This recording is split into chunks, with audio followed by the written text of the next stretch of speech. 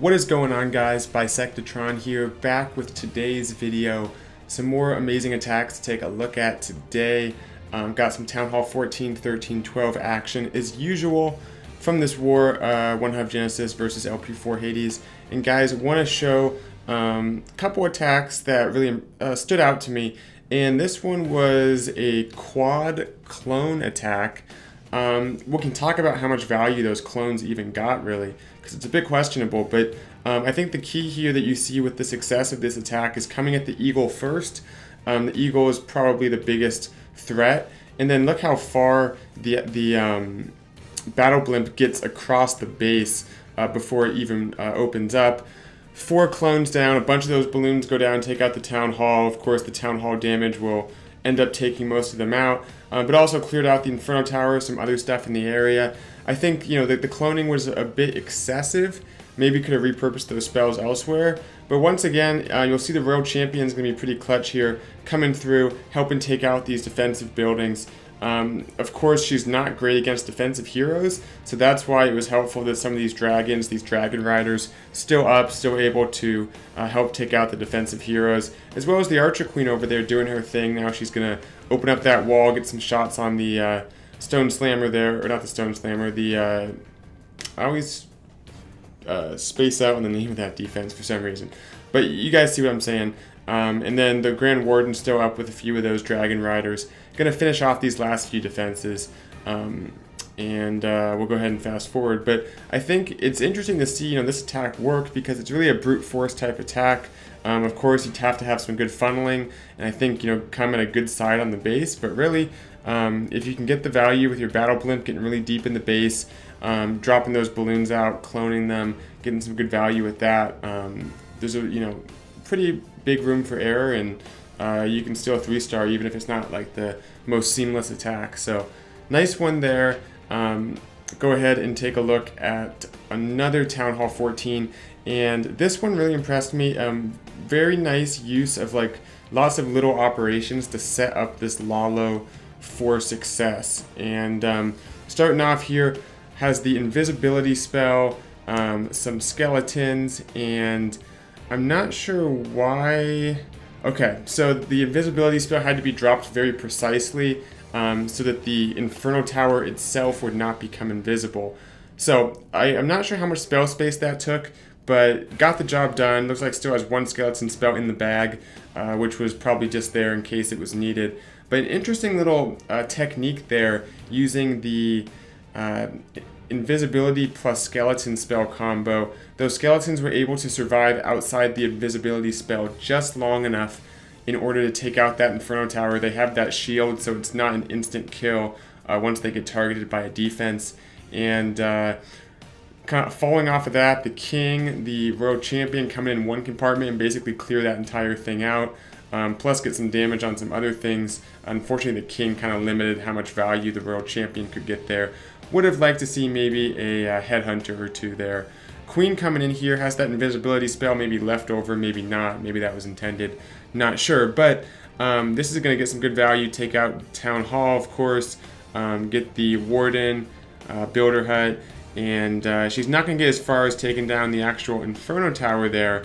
But that's okay, because the funnel was already set by taking out that central Inferno Tower, then clearing the other compartment down at 6 o'clock with the King and the Royal Champion. So the pathing is pretty much set, and it's pretty good because it's going right at that Eagle to start. Going to get that down first.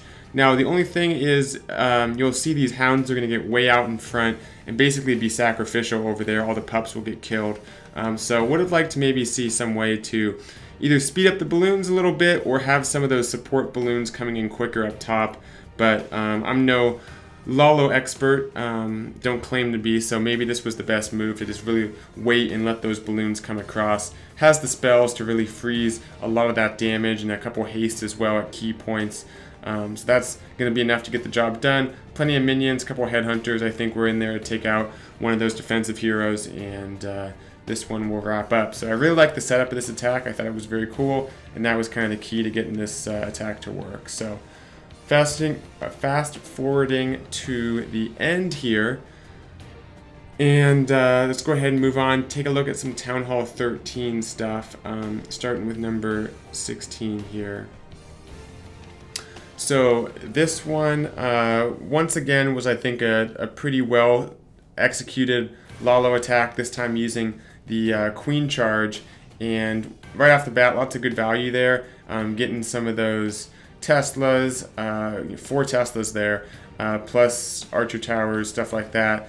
Had to drop a few balloons to test for those Seeking Air Mines. I think 1 or 2 did pop in the area. So protecting those healers. Then another one coming in, getting a bunch more of those SAMs taken out, plus the Tornado spell. I really had that, you know, almost baiting the use of a Battle Blimp there. Arguably the Battle Blimp would have made it though, because a lot of those Seeking Air Mines are pretty late. So the Tornado spell is, I guess, the only thing. Maybe the idea is that the Tesla pulls everything out away from the Town Hall, perhaps.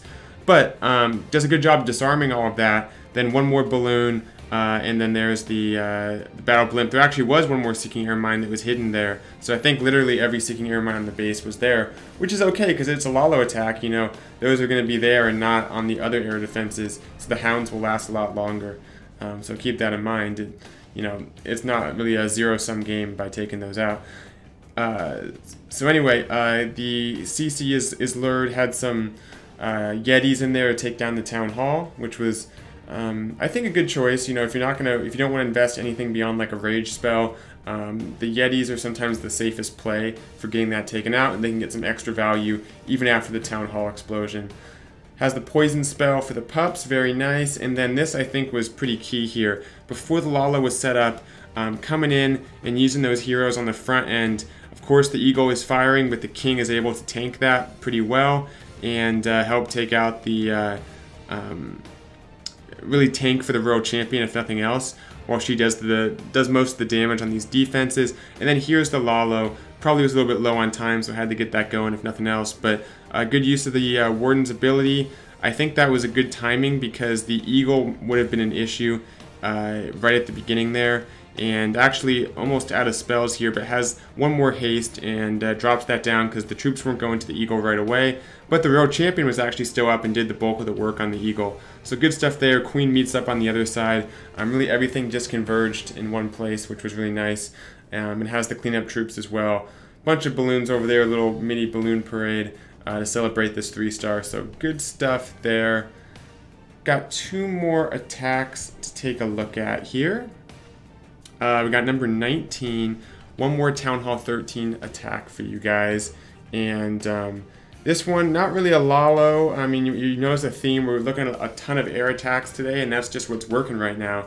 But this one I thought was an interesting little deviation from a Lalo. And it's a strategy that I've seen been working a couple times in this war here, Town Hall 13 in particular. So basically coming in with the Battle Blimp, clearing out more or less an entire compartment, getting some decent value there. Then the Queen charge, taking out the CC. Going to go on a little bit of walk here. The funnel's created obviously very nicely. A few sneaky goblins to kind of make sure that the funnel's set on the other side for the entry. And then these super wall breakers come in. Test balloons. I think maybe could have got away with only 1 sneaky wall breaker had he let the Queen take out that cannon. But this was the safer play, just going ahead and using 2 to prevent any possibility of the Queen not going in the base here. Again, has another Yeti and like a wizard to even create that funnel better. So, you know, every attack is about funneling. You know, that's really what this game boils down to. So sometimes it's worth it investing that extra troop space.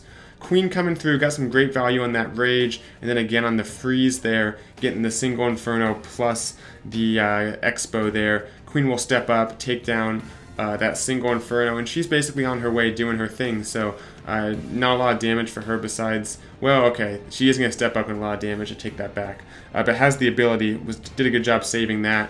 Meanwhile, here come the Dragon Riders, the Royal Champion, and the Dragon Riders doing a good job, you know, ignoring those storages that would have been an issue had this been like a regular dragon attack, going straight for the defenses. So this one, I think, you know, if the air defenses and, you know, that the pathing is a little weird, this is a better choice sometimes than doing a Lalo. It's also, I think, a little bit quicker, arguably, if you can get the minions down, you know, in time. you can kind of have everything move in and kind of a wave there. So minions are in. The king, I think, was dropped to tank and kind of fell behind. Now the ability hit. He's going to do a good job getting the cleanup going. A ton of troops left up, the queen included. She did take a lot of damage, but was able to survive with her ability, and that'll do it. So nice attack. One more to take a look at. Like I said, this is going down to our Town Hall 12 action. Town Hall 12, you know, you can really 3-star a base a lot of ways, and that's really true at any of these top Town Hall levels, to be honest, but Town Hall 12 especially. So this is just one of a couple things that are working. Has the rocket balloons in this one, which I thought was cool, and you'll see how they're used at the beginning here. King down, gonna let the king in, and I think intentionally have the queen walk here, which is a good strategy because the queen going in would not have gotten anything extra than what the king's already going to get in that compartment. Meanwhile, the rocket balloons come in. I think maybe got a few defenses taken out, not entirely sure. There's a ton of value there. Then the zap quake on the some of those air defenses, loosening up the base there and making it a lot softer for the dragons to come in just a sec. King actually got a ton of value and is still up, still working. I think he might even get it over there and start taking out some of those defenses at the top of the base in a sec. Meanwhile, the queen kind of meandering, taking out Tesla farm, or at least part of it, and got some good value as well. You'll notice all these ground expos, which are not going to be an issue as the dragons come in, and a bit of a split in the deployment. So a couple dragons going up top. Typically that's not ideal, but I think it worked out okay.